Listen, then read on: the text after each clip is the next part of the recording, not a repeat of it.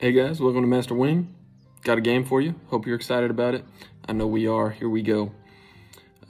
Starting hand looks a little rough. We are not going first. We are playing The Flash, and I'm pressing record because just like his name suggests, he plays quickly. So we're going to take the Cardinal, Treecreep, and Lincoln Sparrow. That's right. It's not the strongest of hands. A lot of people are hesitant and avoid the Treecreep, but we're banking on it. All right. Of course, it matches the first end around goal, but that's not why we're keeping it. Our opponent picked up what we thought. That's why we're keeping it. He picked up the starling and the pileated woodpecker. I never know how to pronounce that bird. Pileated woodpecker, whatever. Turn one Treecreep. You don't see it often, especially not with Oceania. You need a lot of extra eggs for the Treecreep to work. I'm hoping we can showcase some weird gameplay. That's what we do on the Master Wing channel. But we got it down before they got the woodpecker down, so we could grab the 2 nectar, get a little head start there. And I kept the Lincoln Sparrow because we assumed the Flash would take the starling, and we didn't really have a wetland option. And the Lincoln Sparrow lets me draw 2 cards now. So that's why we kept that. It's not... These migratory birds are very situational. Everybody knows that. They're in the base game. Maybe they get more powerful with the expansions, but we do not consistently avoid the migratory birds. So we're going to try to make it work along with the Treecreep. We've got a Northern Cardinal, not bad. I'm thinking about the budgie in the tray. And check it out. The woodpecker's activated. We got 1 egg. So I may move the Sparrow into the grassland for some more eggs. We'll see if my opponent can give us some more. I'm going to take the Budgerigar, and we top deck the white-faced ibis, which isn't terrible. Let's move the, let's see, we got 1 egg. We either move it to the grassland or the forest. I'm thinking grassland. And of course I move it to the forest and the song sparrow pops up. Yes, okay. So my opponent is going to give us another egg, it looks like. So I'm thankful that we moved it to the forest, although we could have kept it in the grassland as well. And now I think we can go right into the Northern Cardinal. I wish there was 1 more nectar in the bird feeder, but that's okay. Then I could play Cardinal and Budgie back to back. But we'll take a fish just in case we get to play this ibis soon. And this Sparrow doing work, so much value. We are amped with coffee today. I don't know if that's going to adversely affect my decisions. You would think I'd never drank coffee before, but we're just feeling extra amped. And with this fast gameplay, I just think this could be a good game. Canada Goose in the wetlands for my opponent. Interesting choice there, so we will try to deny some seeds when we can, but it's not my first priority. I mean, you always wonder with the Canada Goose in the wetlands if my opponent, check it out, Nectar, if my opponent has the main duck, which could be a really bad combo there for us. And we are not going to utilize the Treecreep this turn. And we only have 2 turns left, so I don't think I want this nectar. My opponent has plenty of food. I think I'm just going to let the nectar be, because we get to go first, round 2. Let me think. Hold on.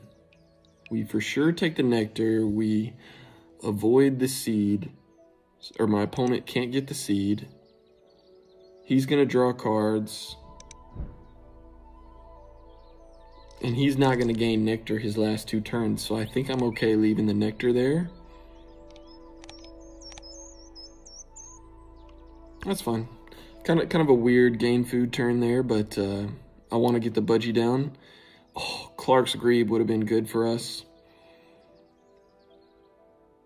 So we've got a lot of low point birds here. Of course, we have the ecologist bonus card. We passed on the forest data analyst. I think I could at least get 6 points out of ecologist, and I'm just not sure if I could get that second or third tier on that forest data analyst. And we're one food short of the ibis, and we're 2 eggs short of doing anything. So I think we need to lay eggs right here.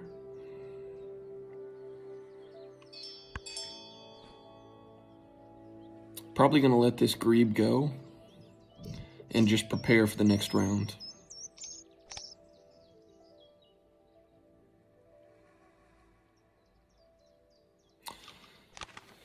All right, I didn't move the sparrow down to the wetlands because, as you can see, the second, third, and fourth slot all just draw 2 cards. I think the migratory birds are better in the base game, and we're not going to discard extra eggs right now. My eggs are precious, so I wouldn't move it down to the wetlands, discard an egg, and draw 3 cards. I really need those eggs. I like the rough. The catbird is doable. I think the catbird is too good for my opponent to have if he has a goose or something else like that he could repeat. So we take those 2 cards, and looks like my opponent is gaining food. Do we get an egg? He gained food and did not give us an egg, so smart play by them. We could play the rough, but I'm kind of leaning towards this wattlebird. When's the last time you saw the red wattlebird out? Rainbow lorikeet isn't bad either.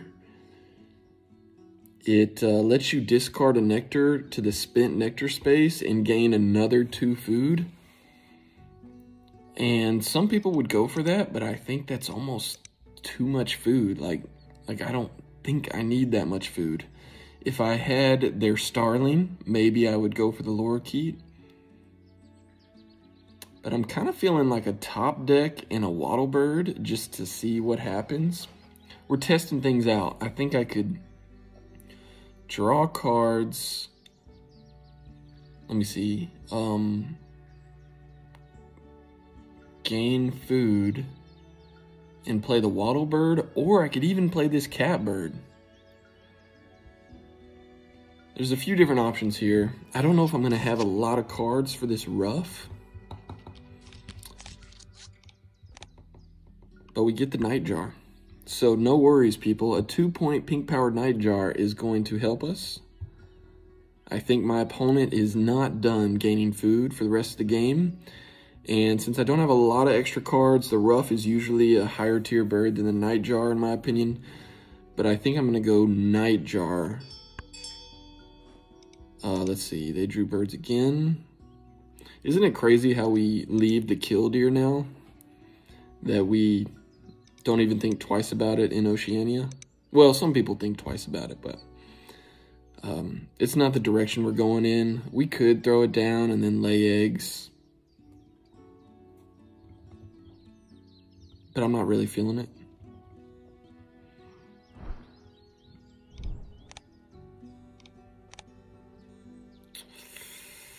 Four turns left in round 2. I don't think I'm going to draw a ton of cards. The rough just isn't my top priority. We'll see if we can get it down in these next 4 turns. But I think we need to gain some food. And depending on what we re-roll. Oh, my opponent played the blue throat. That's going to help us out. But they're going to get all the seeds they want for that goose. Depending on the re-roll, it's going to decide what bird I want to play next.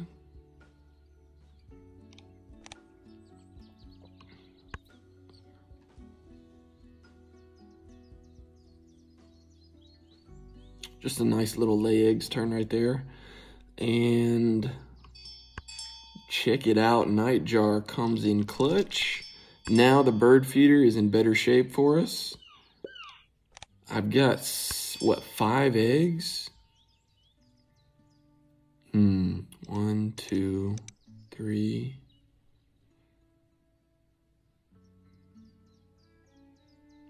If I had 6 eggs,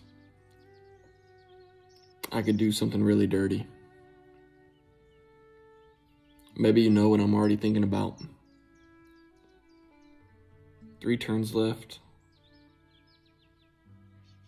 1, 2.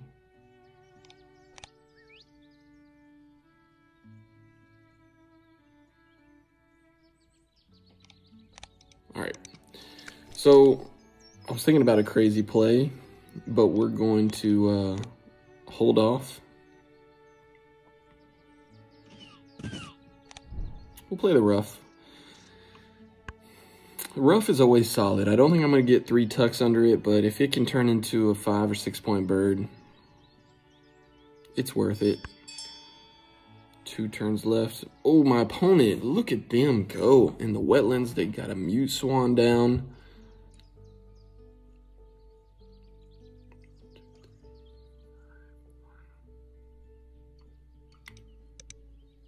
Interesting. Mute Swan, Blue Throat, Canada Goose. Their board looks a lot better than mine. So we are going to, I tell you what, we're going to get this Catbird down and use the Treecreeper and probably park the Lincoln Sparrow in the grassland for a little bit.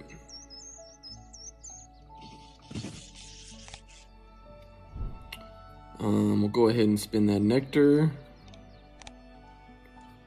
And the last turn, we will draw cards. Okay, so the Lincoln Sparrow did its thing. It let us draw a couple cards here and there. It moved around, laid some eggs. Probably going to camp out. No, it's not. I tell you what, I'm thinking ahead here. I think we're gonna draw cards this turn, lay eggs with the Sparrow, put the Sparrow in the forest, then gain food, and I'm going to try to double up on the Treecreeper.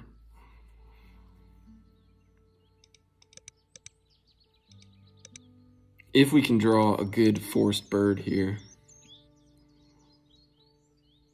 Because I have the red wattlebird in hand. So I need to get some extra cards to tuck. Dang, I reset the tray, and I don't think that's anything we really want. Australasian Pipit is a no-go. Screech Owl. The Cockatoo. That's nothing. That's nothing. Ooh, the Pukeko. Pukeko might be worth grabbing. I think if my opponent gets it, that could be good for them. I'm not sure if we would use it. I mean, we are short on eggs, and he is giving us seeds, so I don't know. The back half of the game, I'm not really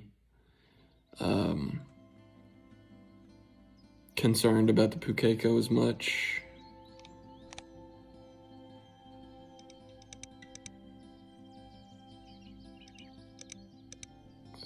But I think it's worth denying.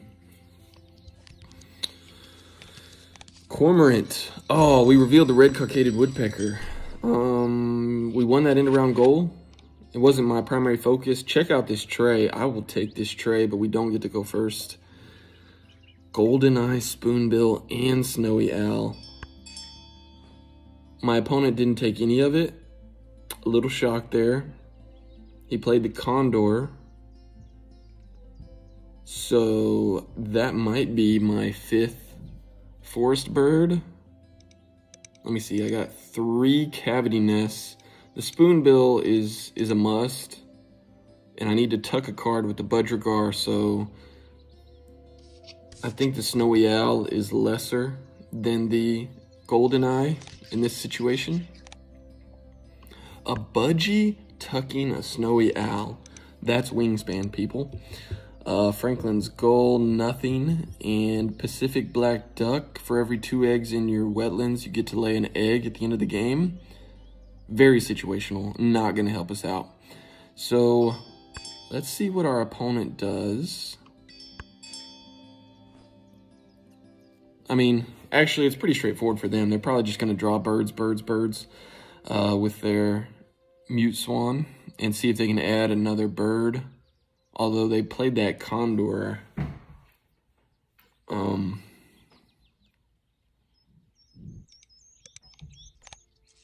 Oh, guys, I'm about to do the sick move. Y'all wait for it. We're going to do some Treecreep action.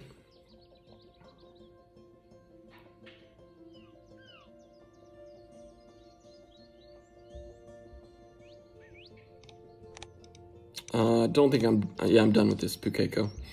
So now that we have 6 eggs, check it out. Lincoln Sparrow has moved.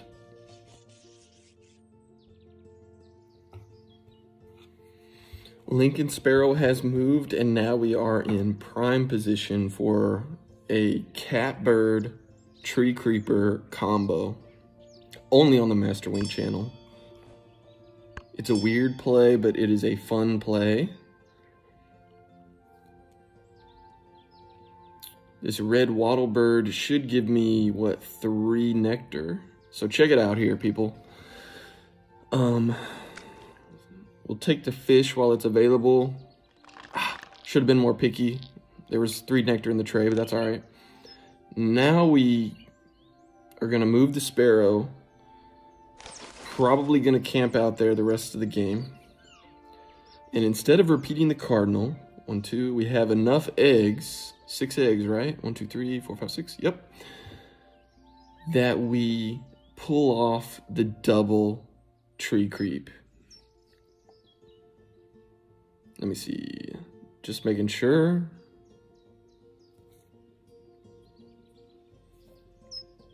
Let's do it. Gotta play the red wattlebird first. We need that nectar. So birds less than 49 centimeters, I get a nectar for that. So I got 3 of those, and now the GoldenEye big double play in Oceania. And the GoldenEye will get me at least 3 eggs at the end of the round. You don't see the Treecreeper often in Oceania. Of course, we are completely out of eggs now, but that is okay. We're winning this end of round goal. Food cost to play birds. We need to lay eggs, and then I will probably play a bird here at the end. I don't think I can, well, I maybe can afford 2 of them.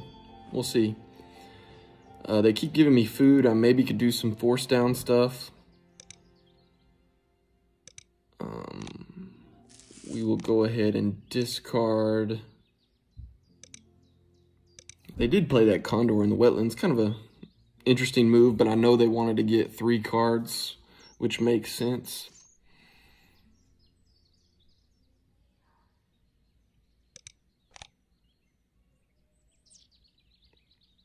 I think they might give me another food here anyway, so I am okay burning some food for extra eggs.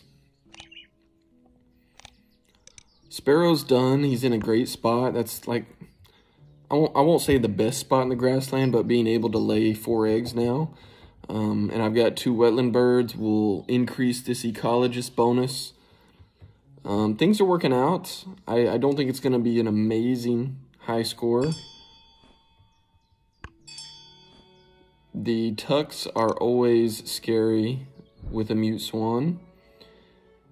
And I play the Ibis first instead of the Spoonbill in case we draw cards next round. You know, we'll cross our fingers. Maybe we could get a cash versus the Spoonbill. You know, you're not going to activate a brown power, obviously. So that's why we elected to go with the Ibis first. And what's he got? 30 tucks right now? 32 tucks? I don't know. Sometimes these tucking games can really get ugly. You never know if they drew Benelli's or maybe they get a Mockingbird and double up on something. I think the main duck would probably be GG for them. And 1, 2, 3, 4.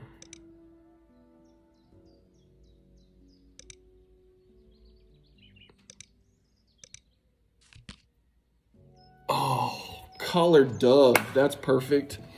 I think I made a mistake though. I should have taken a trash card here, like this Pacific Black Duck, because I needed the rough to tuck 2 cards, and instead I top decked the collared dove, and I should have drawn just 2 trash ones and then tucked. So we lost out on point there, but that's okay. I'll take this flycatcher, and that really gives me, okay, the tray is nothing. That gives me some confidence in the last 5 turns. My end game, I think we gain some food, play some birds, and lay eggs at the end of the game. Really fortunate to have seen that flycatcher and that collared dove. Otherwise, we probably would have drawn cards right here.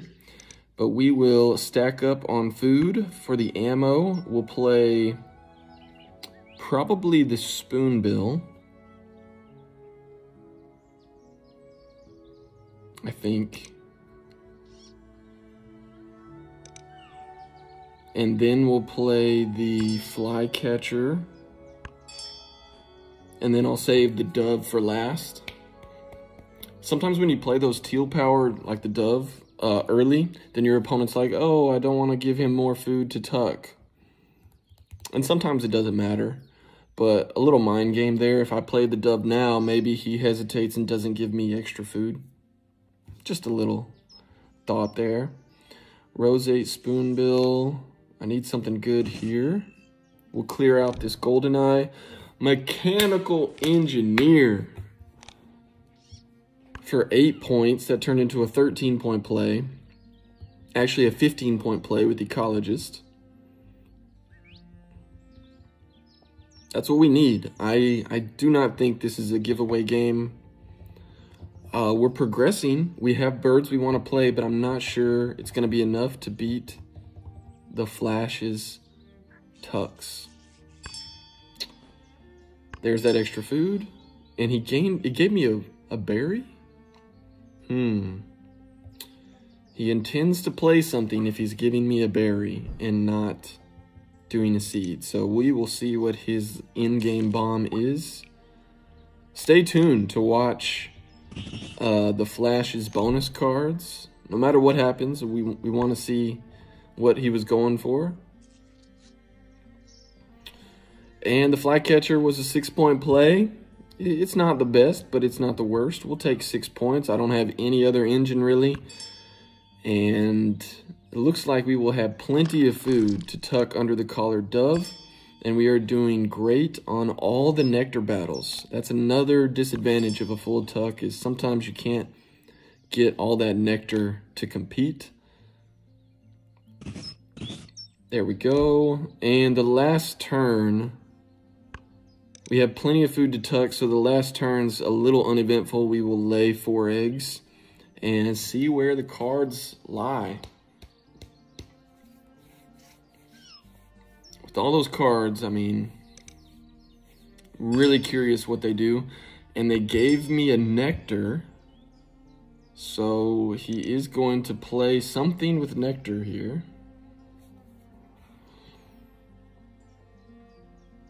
Wonder if they have Visionary Leader, maybe? Could be doing a double play. Sitting at 101 points. I don't know if that's enough. We don't have any cards to tuck with this rough. We drew exactly the birds we wanted, so probably an opportunity there. Rough wasn't amazing. I know a lot of people would pass over this wattle bird, but I wanted to try something different this game. So we lay 4 eggs. We get 0 rough tucks, but we will get 5 tucks for the collared dove, and we'll get 3 eggs for the golden eye.